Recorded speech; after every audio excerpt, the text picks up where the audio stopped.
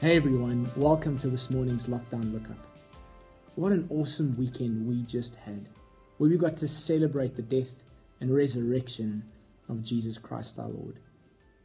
And even though we're apart, and even though we're in the midst of a crisis, He is risen. Well, last week, Thursday, Pastor Richard explained to us what goodness is, one of the fruit of the Spirit. And this morning, what I'd like to do is I'd like to kind of do a part 2 where I talk to us about how we cultivate goodness in our lives. So to recap, Pastor Richard said to us last week that goodness is far more than just an adjective. You know, that's a good cup of coffee, or I feel good this morning. He explained to us how goodness is actually when something is living in line with its purpose. Now, when we think of purpose, we usually think of kind of career path or life path. I'm fulfilling my purpose because I'm a teacher dedicated to educating kids who will become good citizens. Or I'm a business owner. We kind of operate with honest principles and values. We're creating job opportunities and we're really adding value to society. We're living in line with our purpose. Well, yes, in part, but actually our purpose is far greater than just that. I want us this morning to look at a passage of scripture.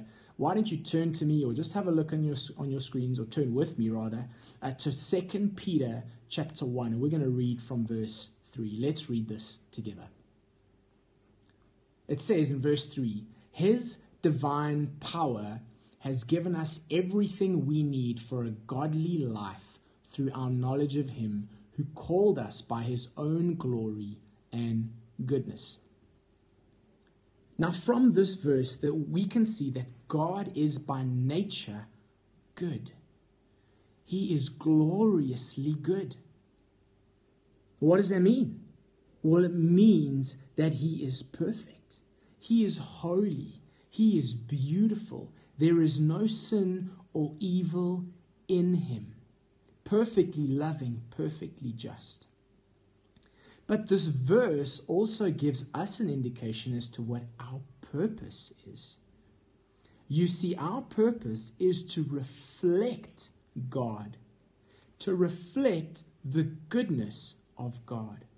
And the way we do that is when our life reflects Him. It's in living a godly life. Let's keep reading.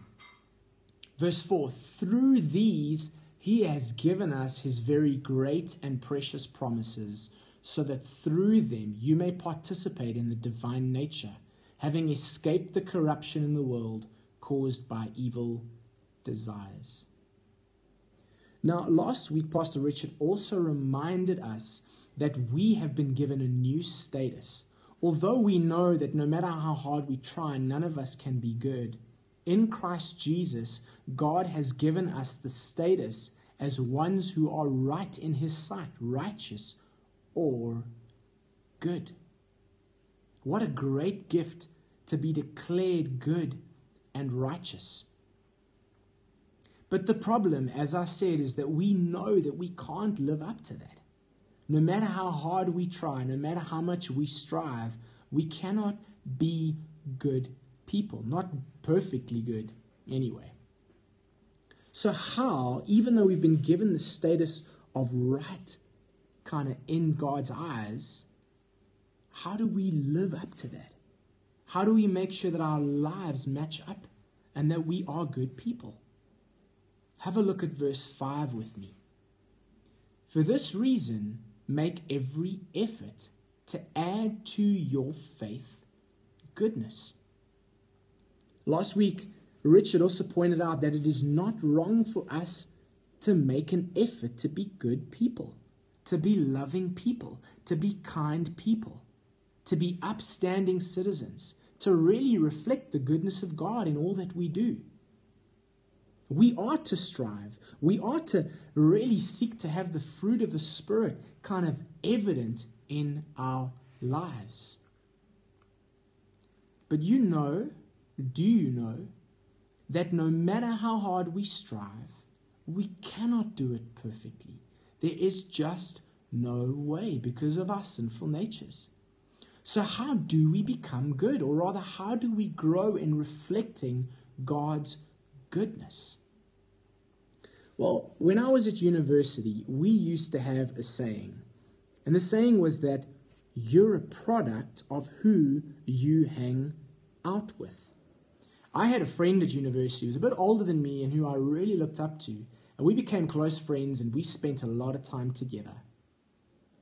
And people started to say to me that I started to say the things that he would say. I started to sound like him. I started to dress like him.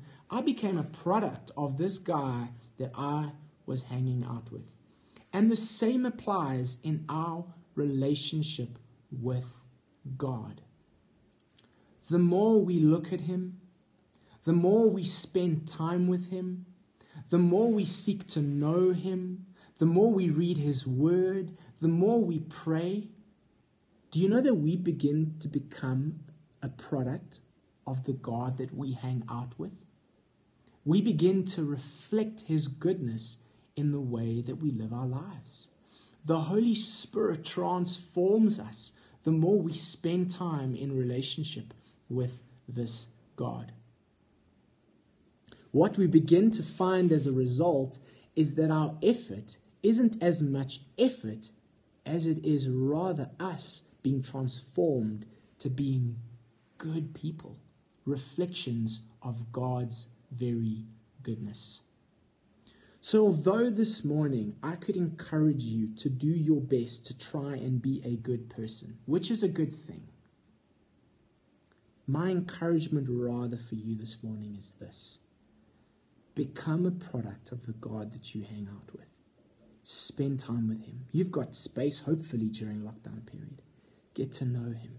Read his word. Talk to him. Look at him.